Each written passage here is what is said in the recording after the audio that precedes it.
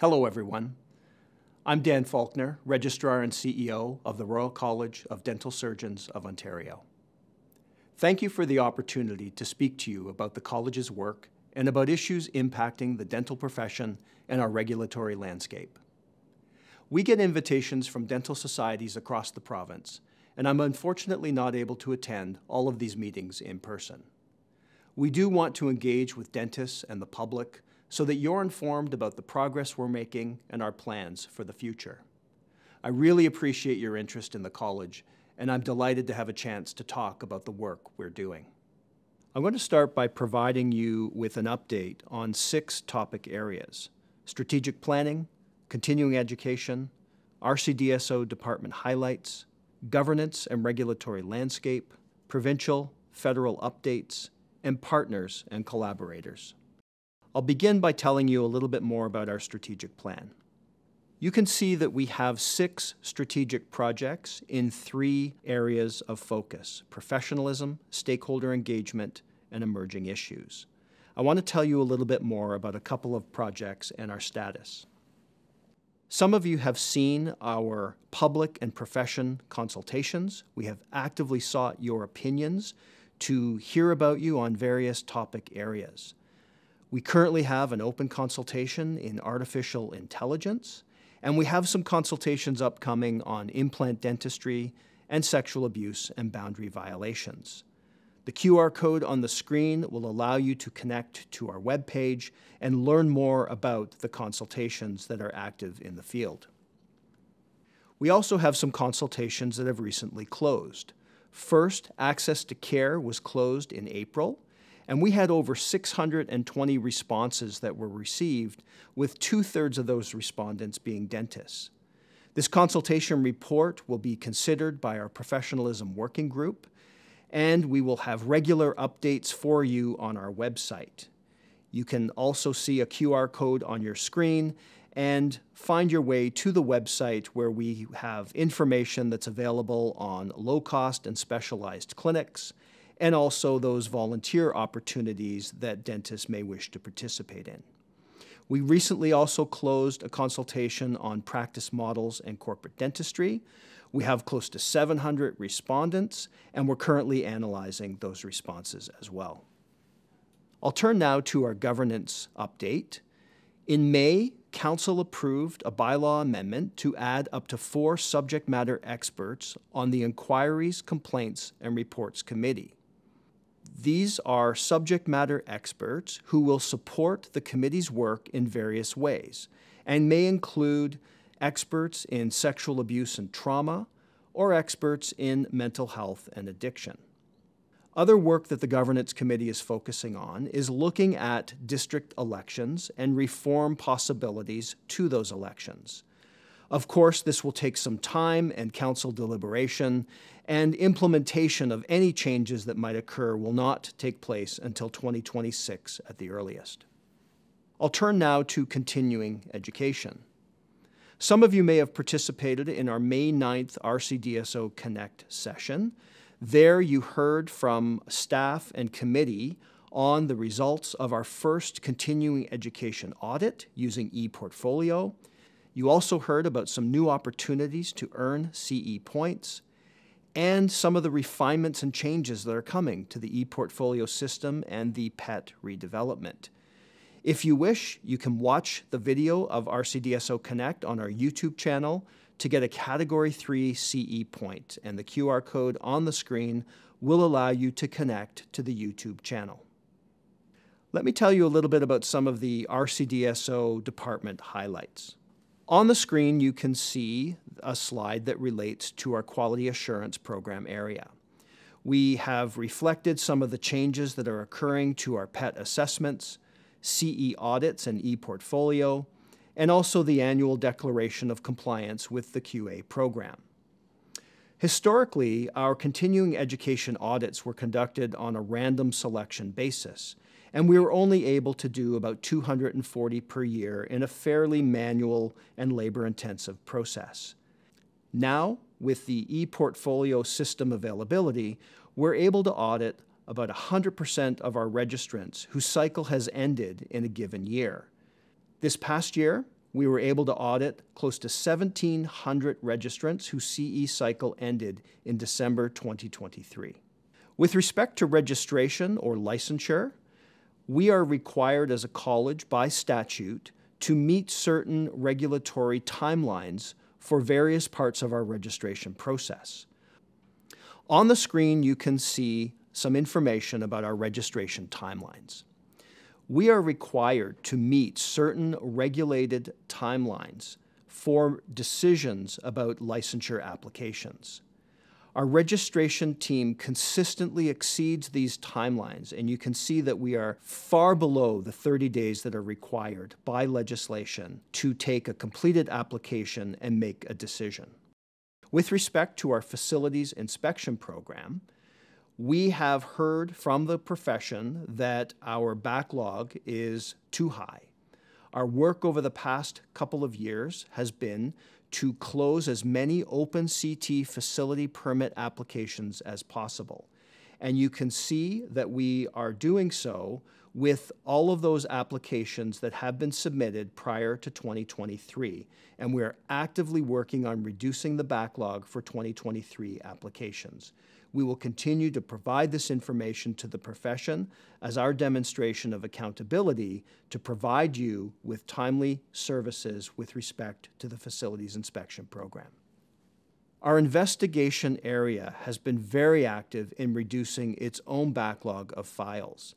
The key point from this slide is the 55% reduction in open case files from August 2021 to December 2023. This is the lowest number of active investigations that we've had since we started to track these files.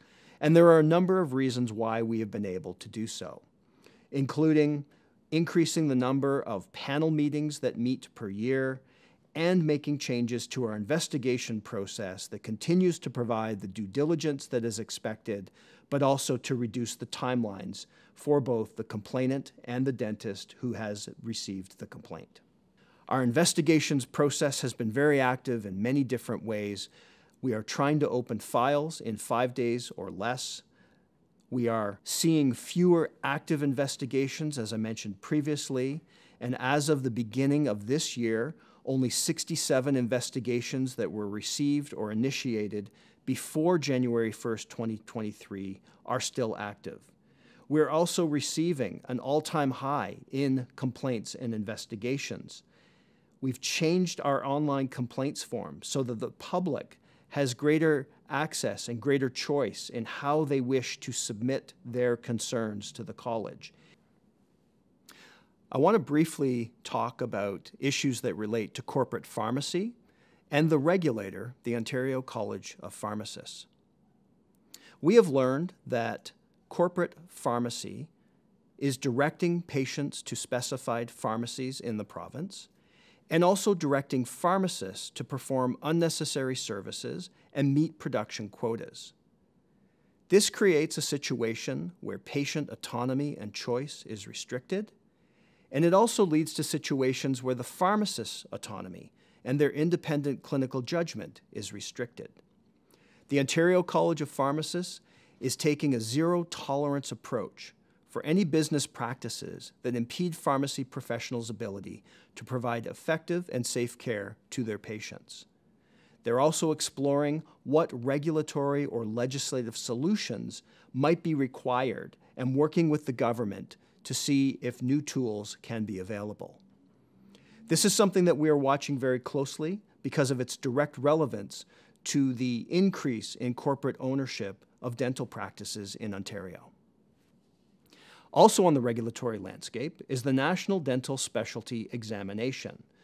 For specialists in the audience, you will know this to be the examination that you take that allows you to be licensed as a specialist in Canada. The Royal College of Dentists of Canada has begun to redevelop and administer and deliver the NDSE to all specialists. They've undertaken a complete overhaul of their exam delivery, the psychometrics of the examinations, and the costs of the examination. And this is a great example of how the regulatory authorities, the National Dental Examining Board of Canada, and the Royal College of Dentists of Canada are working together in partnership to create the best possible national dental specialty examination that we can. Another emerging issue relates to the Ontario Physicians and Surgeons Discipline Tribunal. The College of Physicians and Surgeons of Ontario has created an independent administrative tribunal with expert adjudicators to work alongside professional members and public council members to hear proceedings that relate to physicians who are being disciplined.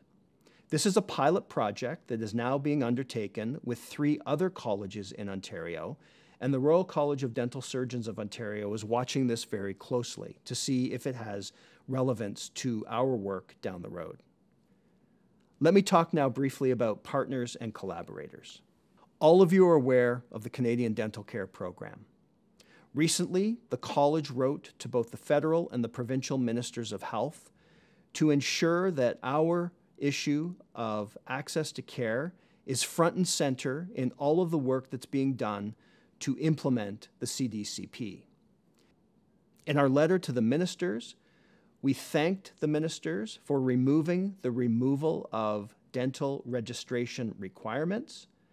We also urged the 2 ministers to focus on seamless access between the federal and provincial government programs so that patients can navigate the system of care in as seamless a way as possible. And we also indicated our willingness to co-design an on-site verification audit as part of the national program. We followed this up with a meeting with the minister's office and reiterated those messages to the minister. Internationally trained dentists is also an area of great interest across the country. Recently, the Association of Canadian Faculties of Dentistry received federal funding in the amount of $8 million over 3 years to create another alternative pathway for internationally trained dentists. Known as a gap training assessment, this will allow some internationally trained dentists who are close to meeting the standard in Canada to be quickly assessed and to receive some education for those gaps and to move towards the licensing process as quickly as possible. And finally, we're very pleased to report that the college has entered into a partnership with Special Olympics Ontario.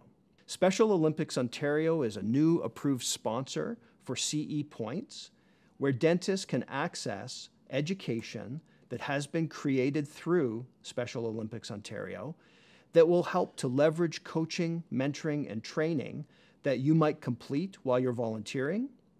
And it also will provide training that will help you to become more comfortable in treating patients living with disabilities in your practice. There's more information on these volunteering opportunities in our webpage, and you can access the opportunities through the QR code on the screen. We recently had an opportunity to have a booth at the Ontario Dental Association annual spring meeting. In addition to the educational support that we provide at the annual spring meeting, we also were able to meet and greet many of you who stopped by the booth to get information from some of our expert staff on all of the different program areas in the college. We were pleased to welcome over 400 visitors and very excited to provide resources that will be useful to you in your practice.